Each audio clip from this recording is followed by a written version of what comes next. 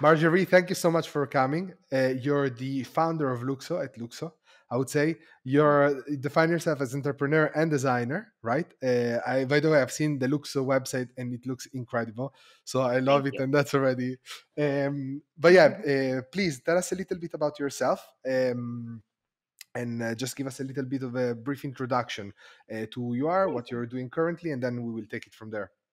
Amazing. Yeah, thank you, Ambria. Super happy to be in your podcast.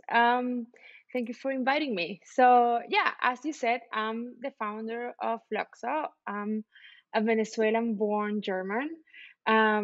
We operate our company LUKSO. We are based, or the company that it's creating the LUKSO network is based in Berlin. So, as am I and most of our team as well. And Berlin has basically become a little bit of like the blockchain capital of the world, in my opinion, or at least the European capital. And being here basically has informed a lot of how my career basically evolved.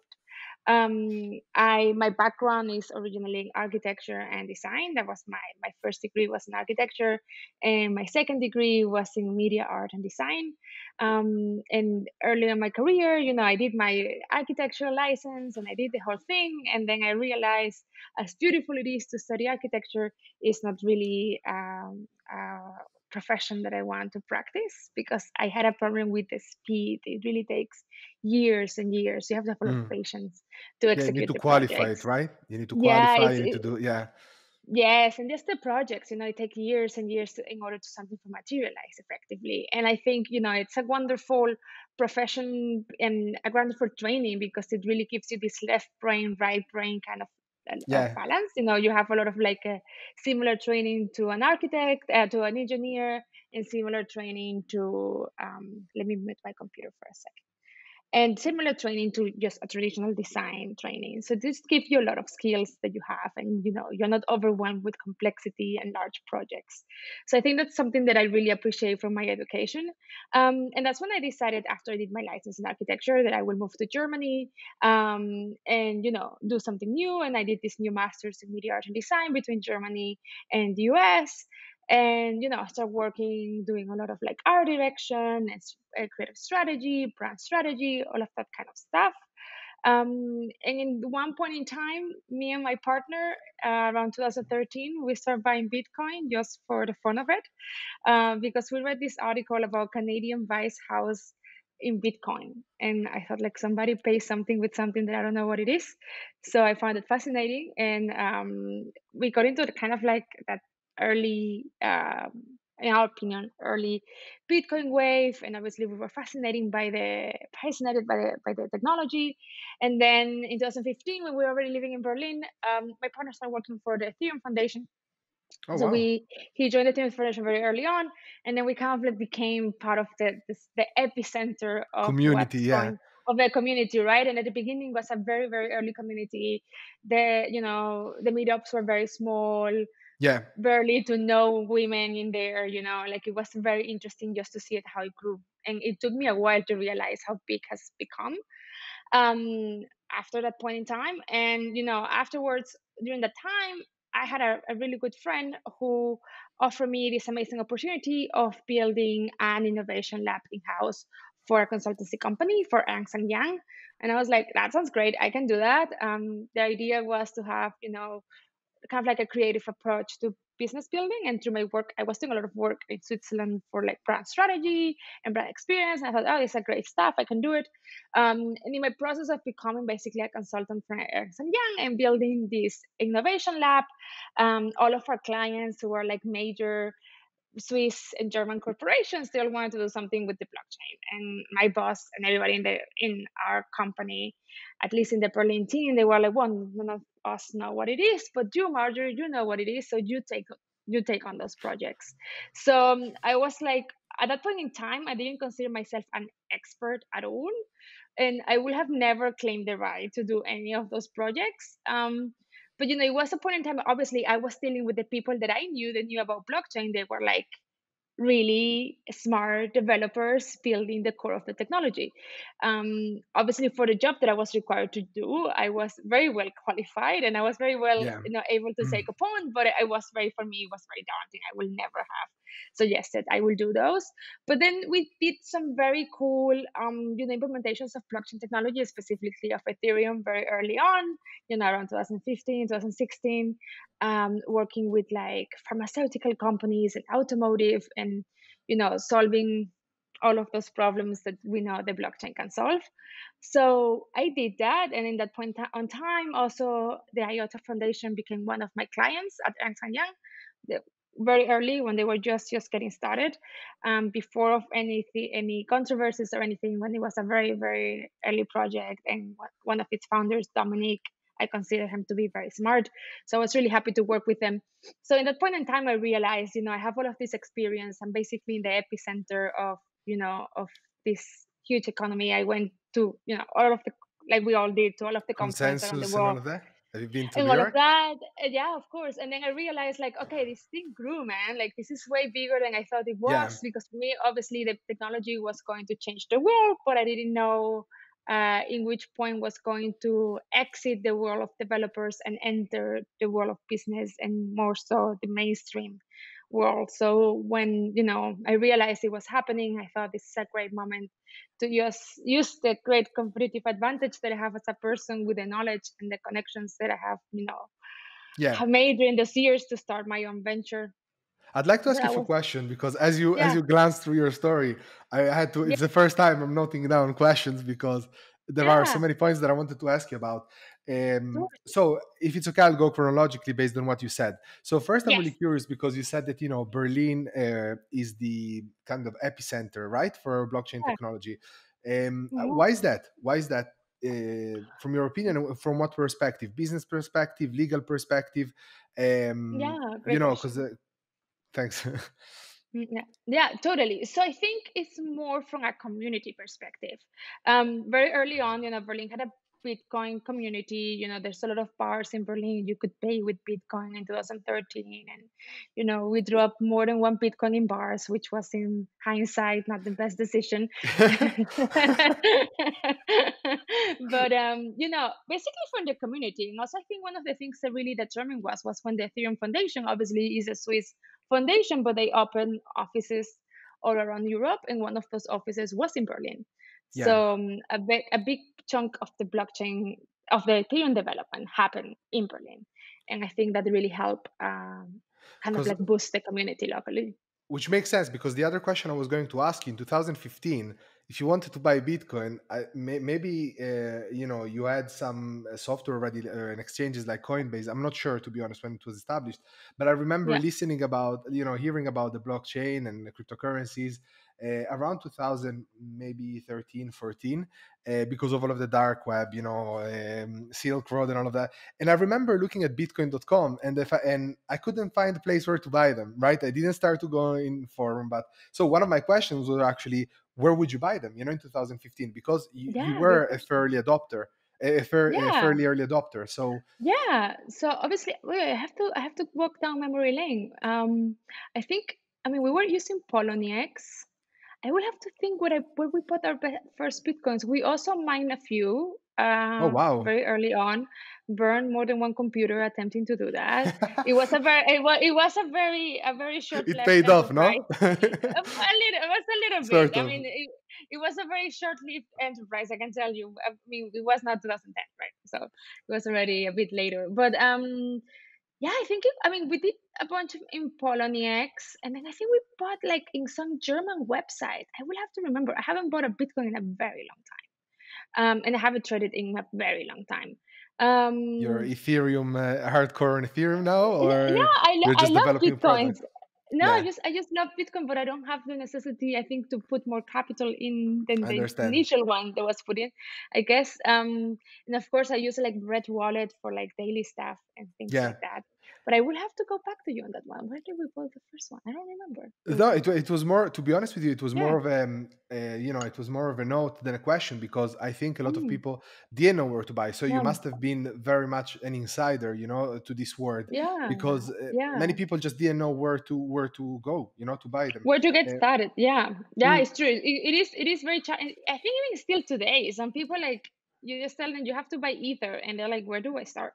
Like Yeah, I have it's I have other still questions about this, because I think, being an early adopter, I yeah. wanted to ask you, how you felt about, when the bubble became huge, when the price surged, and you saw probably a lot of stakeholder getting into it for quick money. Whether, how you felt about it. Were you irritated to see this surge of interest, not because of the potential of the technology, but just because of a quick gain, or Mm. which I suspect is going to be the case. Uh, but how was Berlin during the time? How was the community you're a part of? How did the community react? Does this have to do anything with the cultural currency, this concept that you have on promoting subcultures? So Mm. but before that, I wanted to ask you one thing.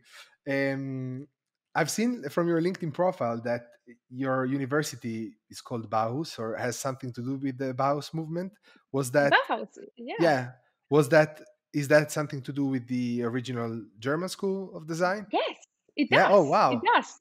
It does. It's very, very funny that in German you say das Bauhaus kommt aus Weimar. So the Bauhaus comes from Weimar.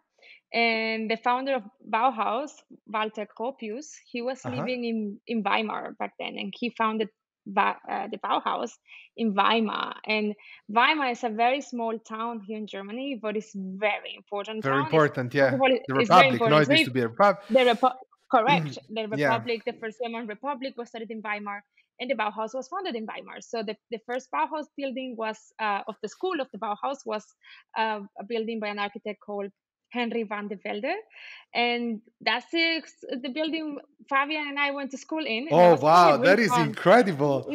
Yeah, Yeah. that's So really for those fun. who don't Yeah, know, like the Bauhaus, sorry if I'm slaughtering the name, but it is probably the most important, I'd say, design. How would you define design movement of the past century? 100%, And hundred yeah, percent. and it's I will say influencing so. everything from the minimalist movement to IKEA's furniture and Everything, everything else. Color selection, everything, apps, UX, I think, is hugely, so user experience is hundred hugely influenced percent, by that.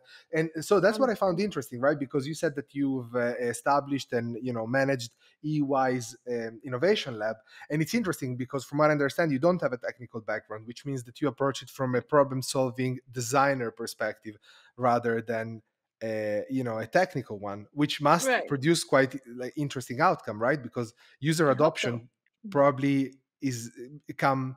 I mean, you're focused more on user adoption, I would say, than on the technical Yeah. problem, right?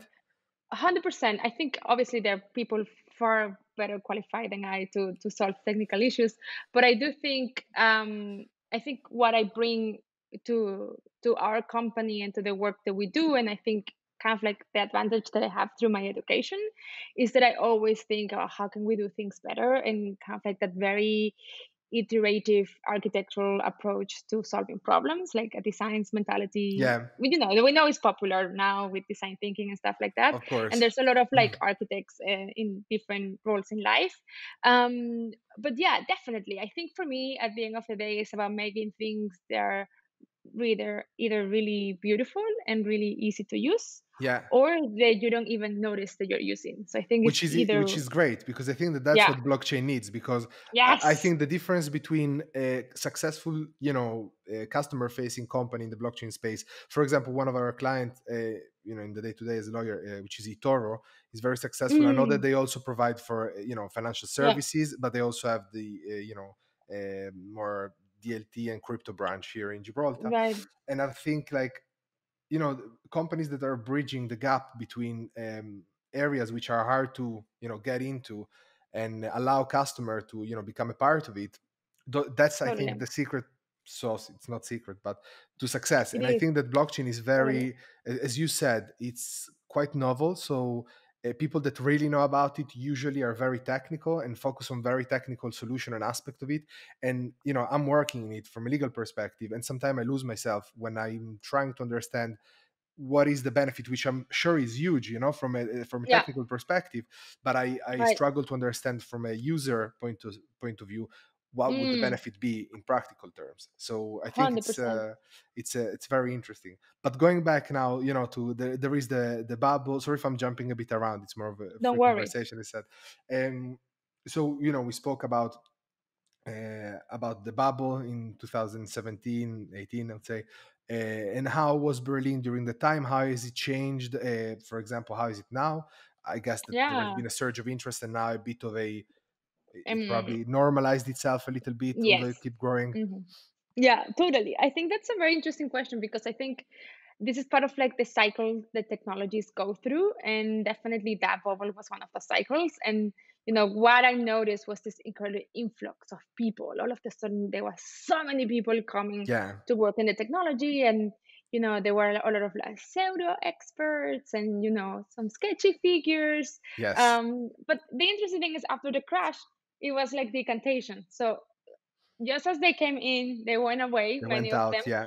they went out, and I think it's part of the cycle. I think, I mean, in our obviously it's fun. Like trading is fun, right? Who doesn't like making money? Like it is Of fun, right? course. And I think it's one of those things that people get attracted to, and it makes the news. It's the highlights. Oh my God, guy makes one Yeah, the billion dollars. dream. Like paid $1 for 1,000 Bitcoin, now is a millionaire. He Like, lost the keys and he was like, now he's looking at trash. Like, now he's okay, looking. Yes. you know so we all know the stories, right? So obviously that is very seductive, right? And I think it's very similar to those times where people were finding oil in the Americas, or when Yeah. Getty was getting the oil out of Kuwait, like this crazy search of The money, El almost like Dorado sort of race to El Dorado. exactly, Yeah. exactly, right? It's like this, you find a money printing machine, right? Basically, and that's Yeah. what people felt with Bitcoin and crypto in general. So I think a lot of people came in with like not the best intentions, and but it's part of the market. And in my view, in my personal opinion, I think I think what is the important part is talk about that technology, and the trading assets and the cryptocurrencies. It's like a consequence, which can be really fun, but the technology is a very strong and solid part of it.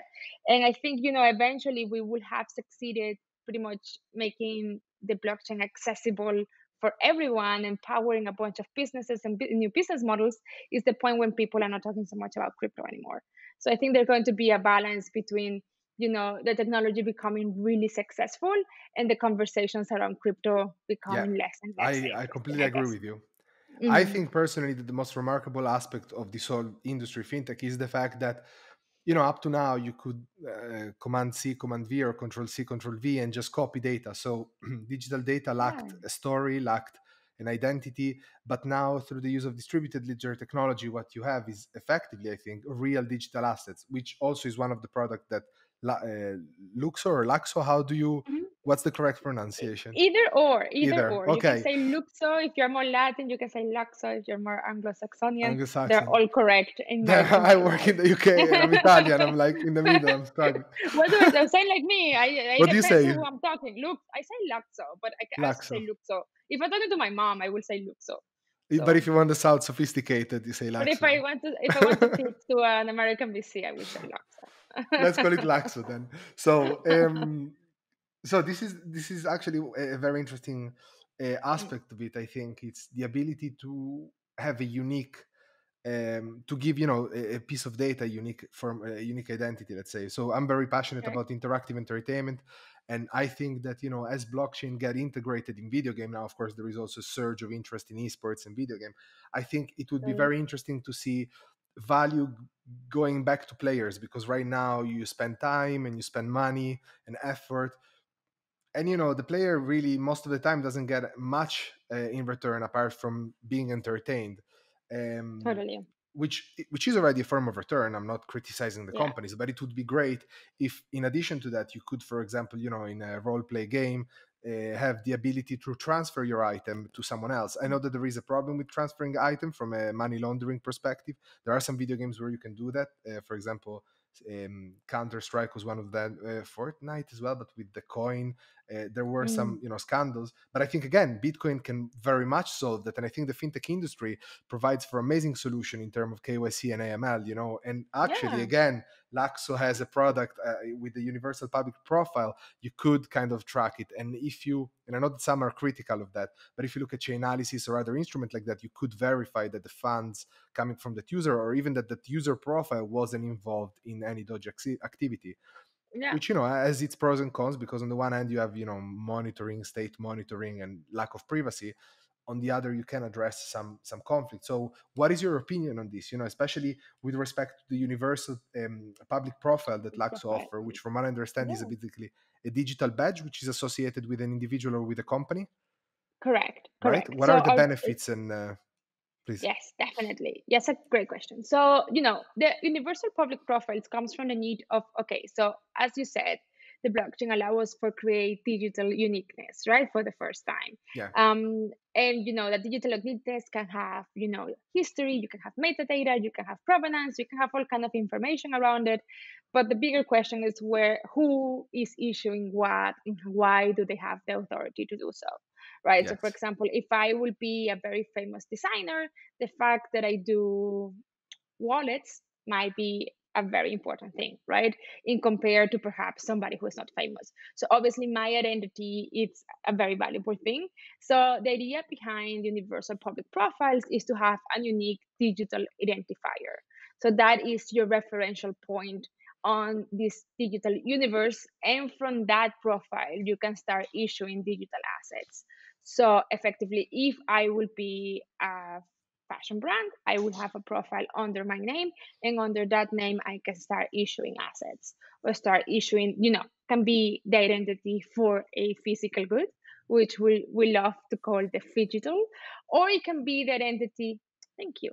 It can be the identity for 100% digital good, like a digital fashion item or some digital sneakers or whatever it might be. Yes. And from that identity, you start issuing them. So the universal public profile, obviously, in our vision, it will be great to have users also having some sort of universal public profile. Obviously, we enter there in a bit of a complex territory when it comes to, you know, data protections and things like that. Yes. So, we are working on it, and we want to have a version of an universal public profile for a user from where they can basically access and own things, with their blockchain identity.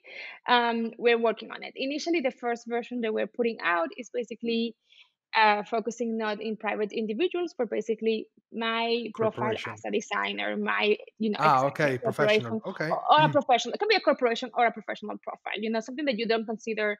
You're not going to start issuing identities for your kids' baby Yeah. pictures. I don't know. I don't know if somebody will ever do that, but you know what I mean. And our goal is basically to have to through those identities they start powering that digital economy. And one of the biggest issues, or not issues, but I think friction points when people are trying to onboard themselves to use blockchain technology is they don't know where the heck do I start.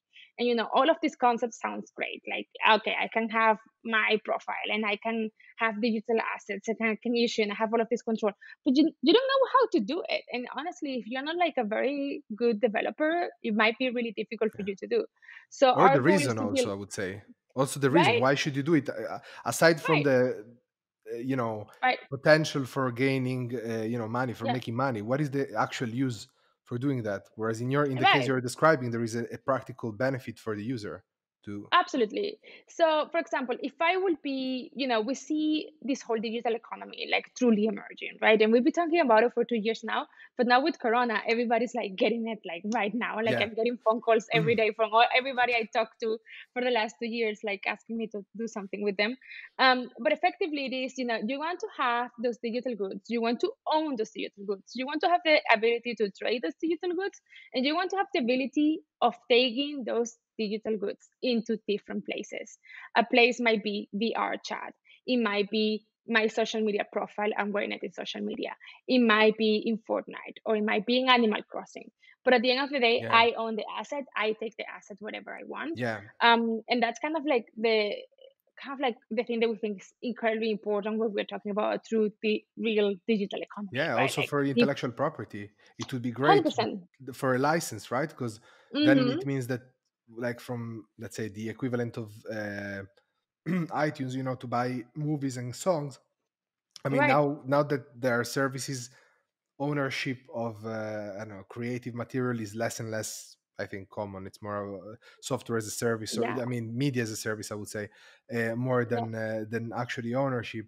But it's interesting to be able to tokenize licenses, so that I can sell to 100%. you a software, and it doesn't have to be managed directly by the by the licensor, but also licensee can basically sell between themselves the permission and create a 100%. secondary market. Yeah, that's really interesting. 100%. And I think that the best way to prove your intellectual property is to put them in public, right? So if it's registered on the blockchain where everybody can verify it and it's Yeah, timestamped, is the best way, right? Like there's no doubt, and avoidance of all doubt have been achieved yeah, by making it public. And I think this is a practice that is common, within like in Switzerland, within the luxury, jewelry, watch manufacturers, all of these guys, they go and register their designs with the notary. They yeah. go to the notary, and the notary, he sees the drawings and he registers. It's like the one man blockchain, and basically the notary just says, yeah, in this point in time. So you're using Yeah. notaries, because that's what I was about to ask. The Yeah. problem, of course, of using blockchain by uploading information is that the defect is not the blockchain, but the person uploading the information. That's where Right.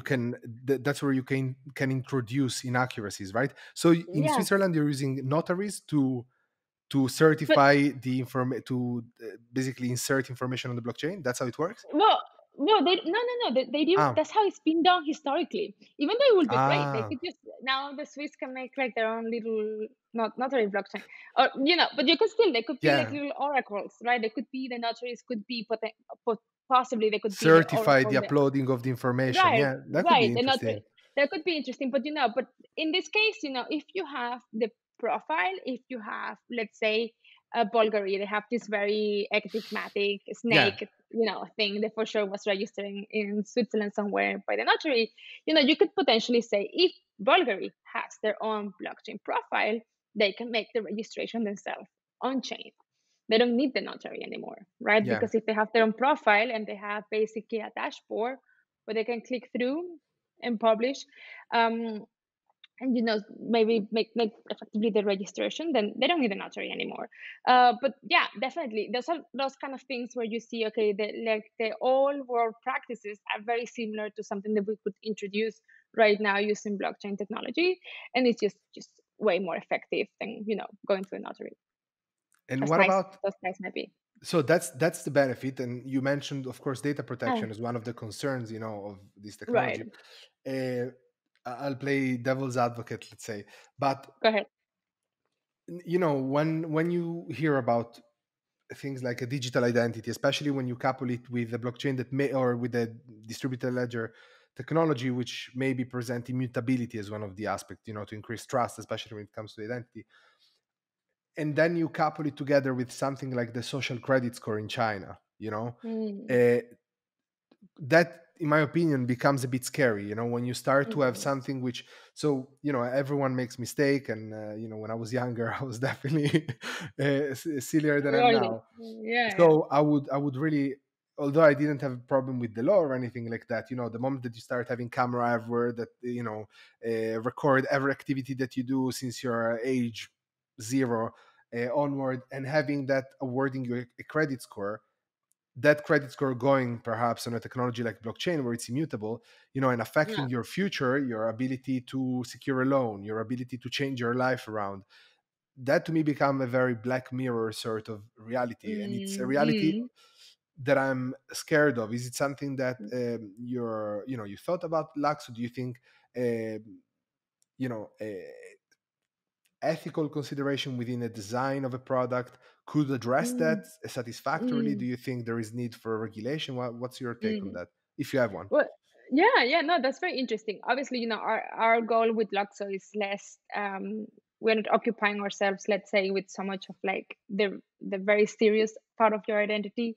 We see it more with your social identity almost, right? Like Yes, the identity you will use to collect digital sneakers, right? That's not the I see. same like your. your ID issued passport by the or government, yeah, something like that, right? I think, I don't know, I mean, I guess in the European Union everywhere they're doing it, but I mean, I know the Italians, you guys have that very funky ID that looks like from 300 years ago. It's really pretty. But in Germany we have now these new cards, and the card yeah, comes with an online login, and it's very it's, you feel that it's almost like one step behind, like it's very close to becoming an almost on-chain identity. It's pretty yeah, remarkable what you can do with that identity card. I mean, it's not, people are not talking too much about it for whatever reason, but you can do a lot. You can sign things online with that ID and stuff like that. I think, it's just a matter of time that we start having those systems. I think that we know it, with technology it doesn't go backwards, yeah, so definitely of it's going course. to continue moving forward. So something is going to happen. What is going to happen, I my guess is as good as anyone else's. But I think it goes down to, right now we have zero level of transparency. So our record scores are like, our credit scores are like, we suppose we have a good scoring, but we really don't know, Yeah, and we don't know what has generated that score and things like that. So it might be actually very good for us as the consumers to have certain level of access of what it is that our data is about, or yeah, and or in owning social their media, data, which is right? I And think not the counter argument. Yeah, owning their right. data. Yeah, Like, I want to know what my stuff is, and maybe I own it, right? yeah, And when you say that it's immutable and it's there forever, it doesn't mean that it has to count forever, right? Like with credit scores, you possibly know this better than I do, but I think it's like every 5 years you have a bit of a refresher. So semi, yeah, yeah, yeah, semi tabula rasa, unless you yeah. do something really crazy, I guess. But you have some kind of, like, they forgive you after 5 years certain things that maybe you didn't pay your credit card when you were in college and stuff like that. Yeah, um but I think, at the end, I think transparency and control, it's not a bad thing, right? Like right now, all of these systems are happening without we necessarily knowing what is going on. I agree with you. Yeah, And we have very little insight. So I think it's better. And I think, the fear is, I mean, I always compare it to like being in a nudist beach or being in a regular beach. Like if everybody's naked, you might not feel uncomfortable being naked. But if you're the only one naked, then yeah. No, you I feel very agree. I see the uncomfortable, parallel. Yeah, yeah. It's like right? social So media. It's so the same. Yeah, if everybody, if everybody's data, I mean, not that I want full transparency, but what I mean is, if there's certain, if we all have certain level of access to our own data and everybody has the same, it then becomes it's not socially acceptable. Like there is so nothing that, to hide. You're not sticking out. Yeah, I use right. the same example with like, although it's something that I'm worried about. Like social new generation on social media. Everything is out there since they're a teenager. Mm, But then you think about it, and you're like, everyone has everything out. So you can't really use one nothing thing can come against out. another. Like, yeah, Exactly. yeah. No, I Exactly. definitely, I definitely see your point. And, it's Like, really yeah. interesting. I love what you said because in different words, you said we had as a guest Mihai Vashu from Modex, uh, Hmm. and we addressed one of the questions was similar to this one. GDPR, data protection, and how do you couple that with blockchain? And he said something interesting, like what currently is the right to be forgotten might well evolve into the right not to access, or to forbid access. So right now, as you said, we don't really know where our data is and how it is being used, and it's becoming increasingly um, part of the common knowledge of everyone, especially when you have programs on Netflix like the Social Dilemma, I think, yeah, which I I was watched. And thinking about it. so it's becoming more and more part of the conversation of everyday life, and more of a concern, I would say.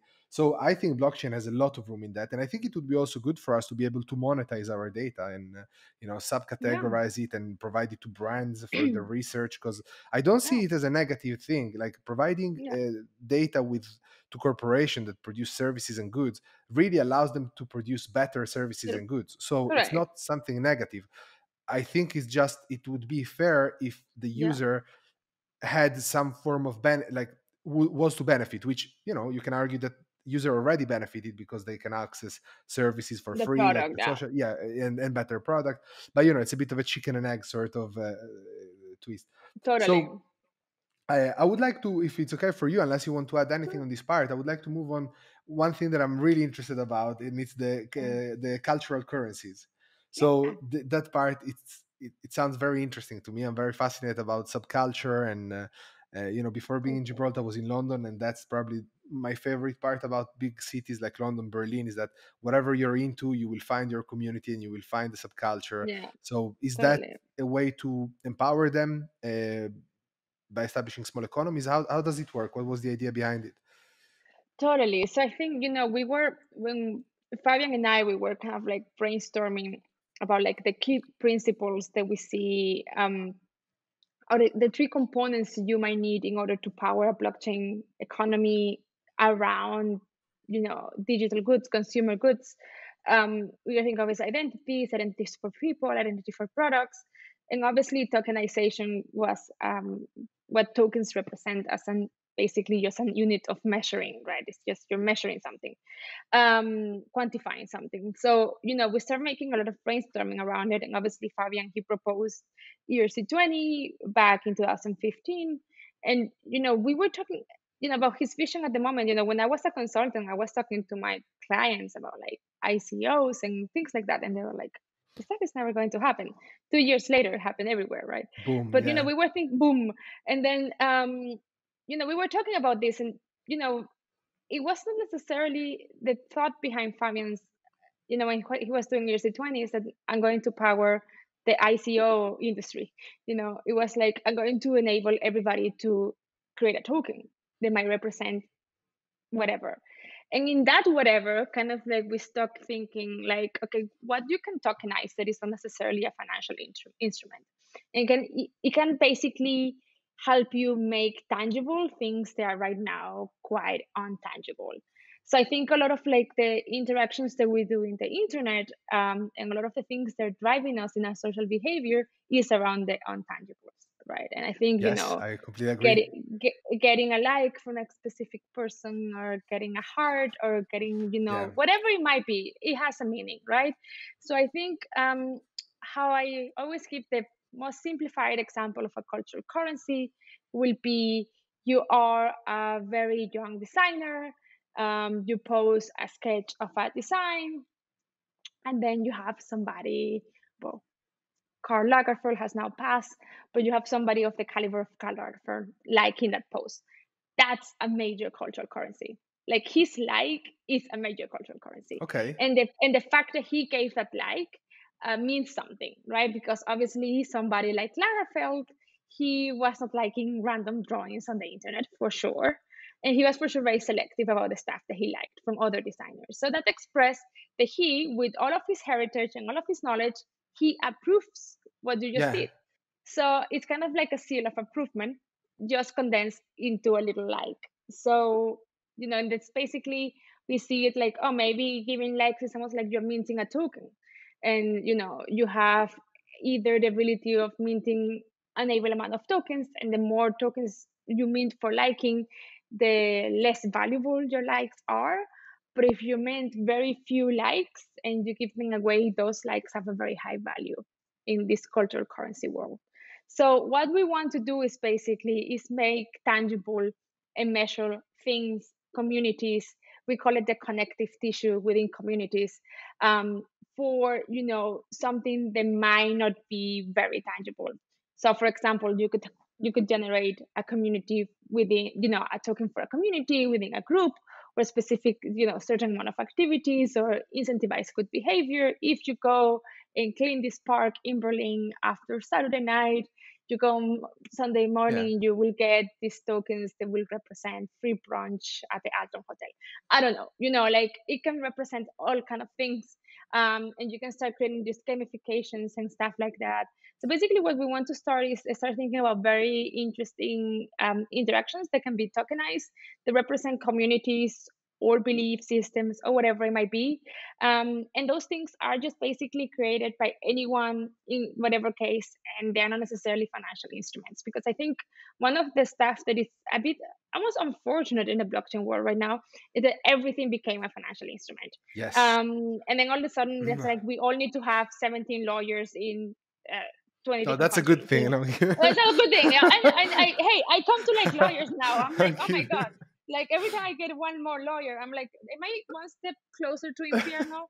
but actually, actually they're pretty nice people, and I'm thankful to come with them. They know stuff that I don't know, so it's all good. But you know what I mean. So it is I in know a what you mean. way. Yeah, I think there is an opportunity to use blockchain technology to materialize and to different signalize. use cases. Yeah, different use cases. It's so important. We're doing Totally. the same now with the podcast. What you said makes perfect sense. We've had incredible guests. We Yeah. really like, for the size of the podcast that we are, video podcast. We've had like really, really good guests. All of them, most of them, I would argue, you know, although they're very interesting, their product revolves around financial services. So that's why we started to branch out, and we want to learn more about other use cases. We've interviewed David Proenza, which is the CEO of Food Chain, and they're Oh, using blockchain together with other technology like Internet of Things, machine learning, AI, to empower agriculture and production and vertical farming. That was super interesting. This episode we're recording with you, it's again super interesting. Last week we had Mark Johnson, and he was talking about the environment economy and the use of blockchain, to track carbon credit, which you could say that it's a financial instrument, but not really, because it's more about allowing companies, to be accountable and to demonstrate that. Like, he was talking about a project he used to be involved with, where they artificially inserted, artificial DNA strings within fuel in bunkering operation, to make sure that the fuel, and it was all on the blockchain, to make sure that the fuel was coming from legitimate sources. So there are a lot of use cases of the technology which are so interesting. interesting. But as you say rightly, first of all, everyone assumes that blockchain is only relevant to cryptocurrencies or Bitcoin, as soon as you say it. Mm, And I think that takes away from the real potential of the technology, because that automatically means that creators, people which are not part of the financial industry, might automatically discard blockchain for the time being, because they think that it right. is not relevant to them, where actually they could Yeah. benefit tremendously of that, exactly because of what you said, at least in my Right. opinion. Yeah. Totally. A painter, Yeah. someone, a designer, an illustrator, someone that create work and can tokenize it, and instead of just sending a copy of it, can send a blockchain based copy of that painting or illustration, which is pegged to this blockchain proof. Like, that could be very, very valuable Totally. for the customer, because he knows that he has a unique piece, and it's just incredible. Yeah, and I think there needs to be more awareness about the possible, about this concept. Yeah. Totally. And listen, I do say, right now there's this big hype around DeFi, even though most of Yes. the so-called DeFi projects, they're Are just like not very, defined. they're not defined, they're just very Yeah. opportunistic. But it is pretty self-serving. Like, it's great, but it won't happen. At least you have a lot of other, you need the economy, I mean, there's not only the economy is not happening because we have banks, and now with decentralized banks, so the economy continue running. You have Yes. economies because there's a lot of other interactions happening. So I think in order to actually power a decentralized finance future, you need people, regular consumers, consuming regular products. They are not Yes. DeFi products. So I think To buy into it's the kind of. technology. Yeah. Exactly. So I think, at the end of the day, for us, it's about consumers, it's about consumer goods, obviously digital or physical consumer goods. It's a lot about fashion, it's a lot about digital fashion, it's a lot about sneakers and collectibles and all of Yeah. that fun stuff, because one is the stuff that we like, but also the stuff there are a lot of other people also like. And those are huge industries, and there's a huge potential there to capture a lot of value and to power completely new, industries. Like the digital fashion industry doesn't exist at the moment per se, but it might be the next $1 trillion industry, so Yeah. this is the part where we are interested on. And then all of those things will power that economy that will make DeFi make a bit more sense. So that's kind of like where we are right now. And people get a bit shocked when I say that we are not necessarily, we don't consider ourselves a project within the DeFi Space. universe. Yeah. People get very confused, and it's like, well, why is it confusing? Like, our focus is very clear. You know, obviously we are interested in the current blockchain crowd, in the current blockchain user, but I'm way more interested in all of those people who are not users at the moment. Yeah. So those That are the no, that guys. makes perfect sense. That's And what the about, ones we want to convert. Yeah. sorry, you No, go ahead. mentioned digital fashion, right, or blockchain Mm-hmm. based fashion. That's really interesting to Mm-hmm. me, and I think you start seeing a little bit of that in video game. For example, I think what was it, Burberry, that made some skins for League Yeah, of Legends, right? against, Like yeah, so. and Louis Vuitton as well. Louis Yeah, Vuitton, sorry, yeah, not Burberry. You're right. Sorry, it's yeah, Louis Vuitton. And also, I think another brand, or I remember there some designer designed an augmented reality based wedding dress that sold for like 10,000, which was basically an augmented reality filter. So it is starting, I think. But you said that you're looking yeah, into that. What is the potential for that? So it's collectible, like shoes, like Jordans on the yeah. blockchain with certificate. That's the Correct. kind of application. That's the kind of application we're looking into. And, as I was saying before, it's about the ability of taking those assets into different places.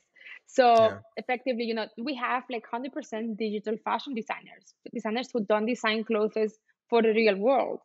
Right now there's a few places where you can take them. You could take into Samsar and like VR chat and stuff. You Yes. can't really take it into any of the major games because they have like these closed silos.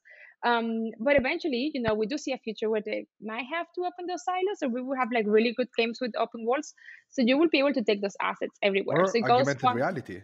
or No, augmented like you'll be reality, able right? to wear a customization and Exactly. share it with user. Yeah. Exactly. So, basically I can wear something in augmented reality and you see it through your glasses, you see what I'm wearing and the other way around. So, Yes. we see that economy emerging. We see, it's the first time the fashion industry can actually grow exponentially. There is an immense amount of like creativity and people creating those assets that at this point still have no purpose, Yeah. because they don't know how to issue a digital collectible because they're not crypto people.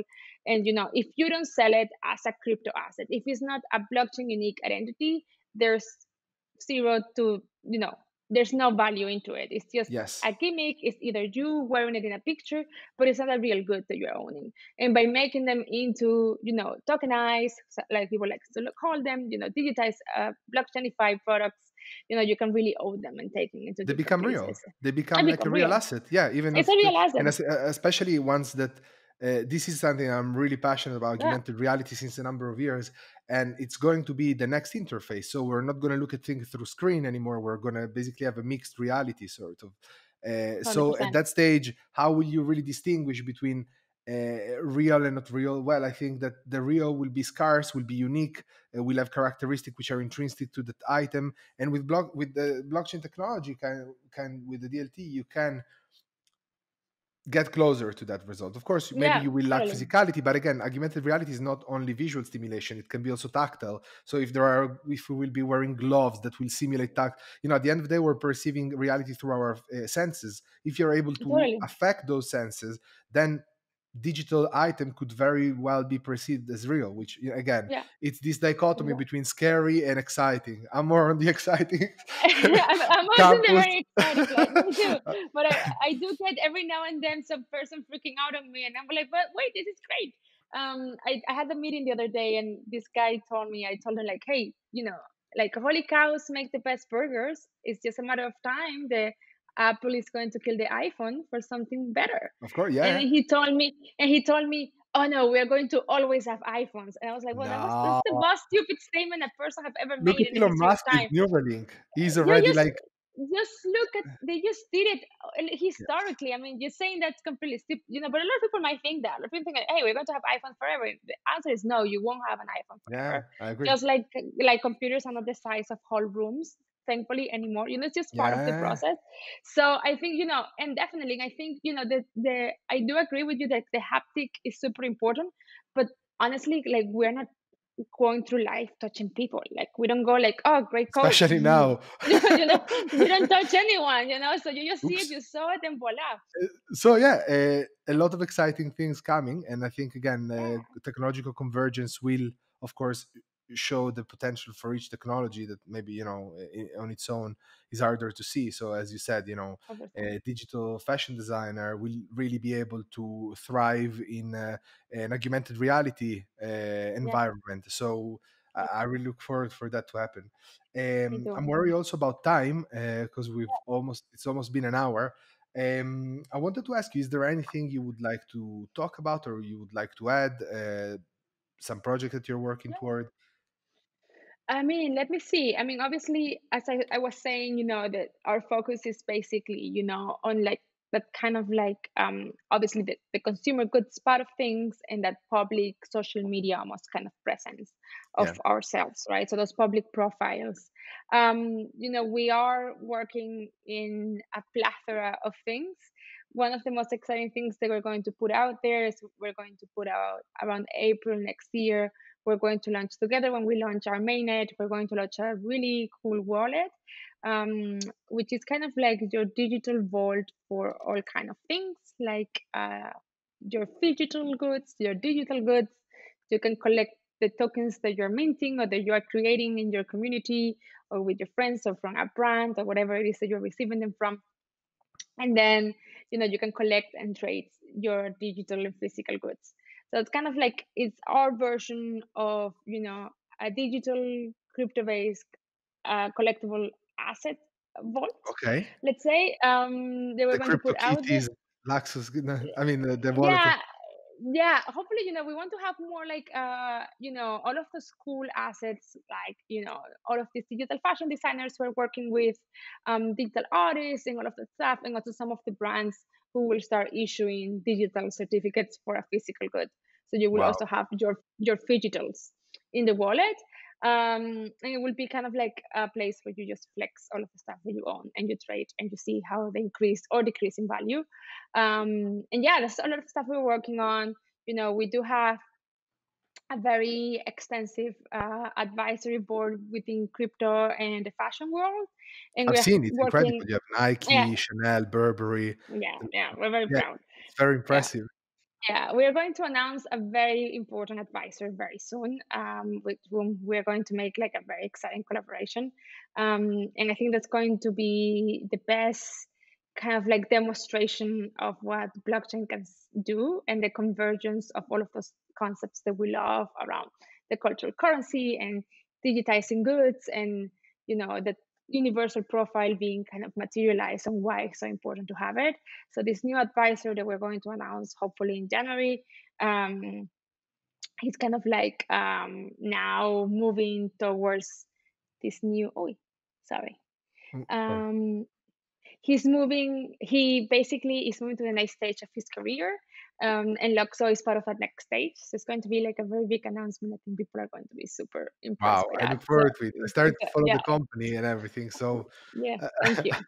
I really look forward to that. Um, so thank you so much for coming. Apology for the technical issues. Probably the No conversation would have problem. continued a little bit more if it wasn't for this. But I really hope maybe to have you on again, especially after this Yes. announcement that I'll be waiting for, like look at the horizon to see that. And thank you so much for coming on Blockchain Rock. It's been a great episode, an extremely interesting episode.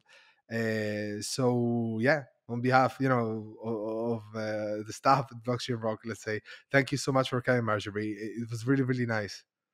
Well, thank you, Omri. I think, listen, don't sweat it because of the technical issues. It wouldn't be 2020 if something weird doesn't happen.